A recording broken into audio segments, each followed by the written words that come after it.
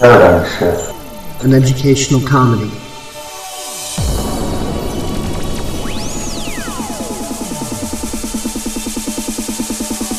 It's not a cause, not a movement. It's not a social group you can slap a label onto.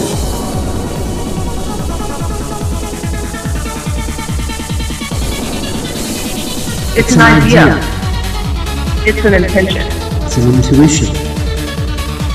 A mindset in which reality can be explored. It's a genuine expression, Discernment, critical thinking, and imagination. To look inward upon ourselves. To better understand the external world around us. and yes, Few egos are bound to be bruised. With our silly, zany, politically incorrect, George Carlin built style of going about things. real and raw honesty. Which invites you to be to the fullest.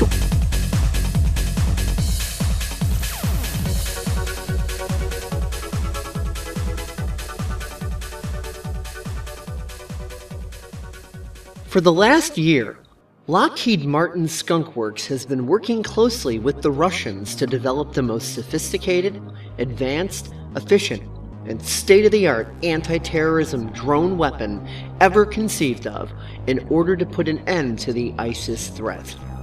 We are pleased to announce that very soon we're about to deploy the Jihadist Undermining Destroyer Infiltrating Sentinel GOAT Drone, or J.U.D.I.S GOAT for short.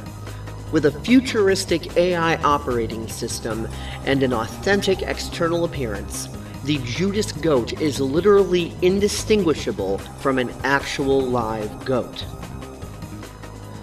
Powered by the newest quantum Tesla technology, when an ISIS member inserts their slick willy into the back-end interface port of the apparatus, the J.U.D.I.S GOAT delivers a lethal 100 amperes of electrical charge directly into the central nervous system of the offending terrorist, resulting in zero collateral damage.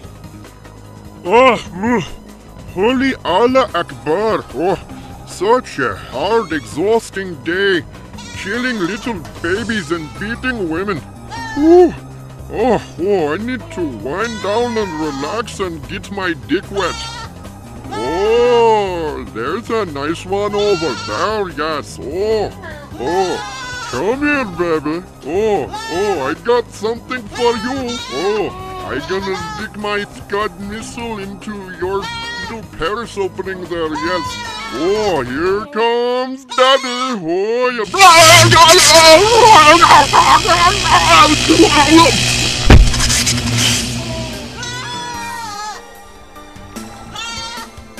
The J.U.D.I.S GOAT will then automatically protect its cover and run directly into the nearest herd of goats.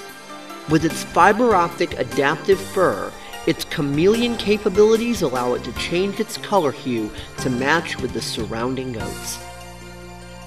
Lockheed Martin strives for excellence in its continued efforts to combat global terrorism.